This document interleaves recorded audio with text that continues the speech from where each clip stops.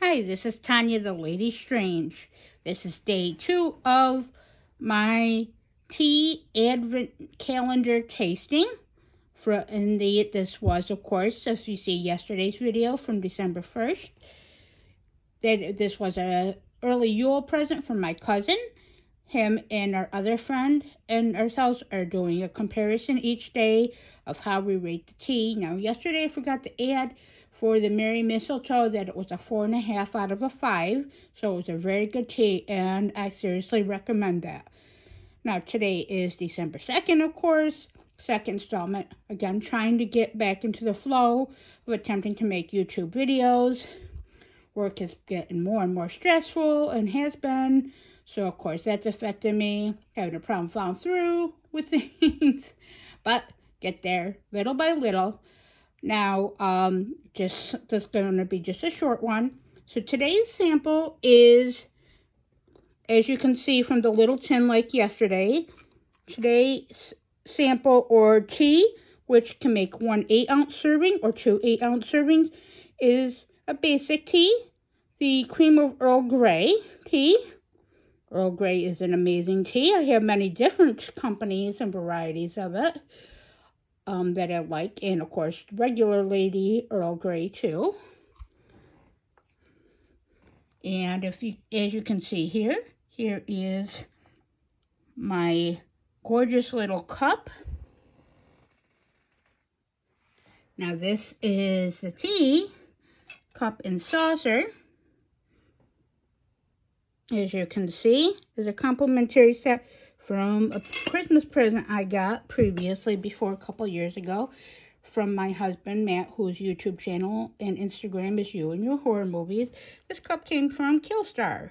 I love tea, and I love teacups in China, but I love this because it's hard to find unique teacups, especially ones that incorporate black or goslings other than the traditional different ones that are created by Wedgwood, that are Limoges, the Bavarian. There's literally all different types of China companies out there.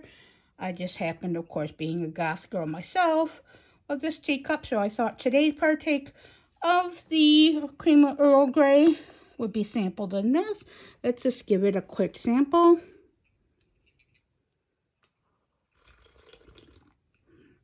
And you'll hear my slurping. Now, I do like this. Now, it's a little bit more, to me, it has a little bit of bitter undernotes compared to some of the other Earl Greys I have. I especially love the Twinings Earl Grey with lavender. I think that's what I'm most partial to be honest. This one's got a little bit more of a bitter taste or aftertaste, even after adding a little bit of sugar to it, but no cream. Maybe I should have added cream. So I give this a 3.5 out of 5 stars. Still a good tea. Probably just wouldn't be my first choice in Earl Grey teas. All right. So there goes my stumbling, of course. Now, also, I just want to put out there that I'm also proud of myself I'm making steps towards starting my own professional card reading, or charting for that. Next weekend, I will be at a garage sale, like a creepy Christmas type of style garage sale with my husband at our table, doing tarot readings and selling other odds and ends and crystals. So something for me to look forward to.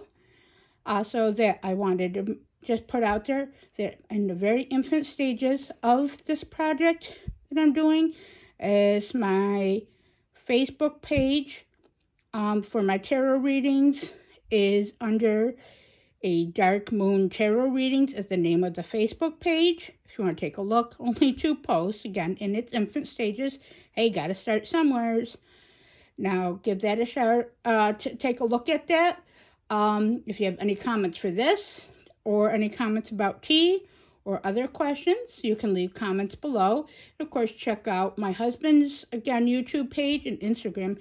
If you're a horror fan, it's fucking kick-ass. So that's under You and Your Horror Movies. My Instagram is under Little Miss Scarol 79. All right, so I hope that you all enjoy this, or at least give it a look at. I appreciate it. Any comments, as I mentioned, are appreciated. And also, I just want to shout out that you're all doing well.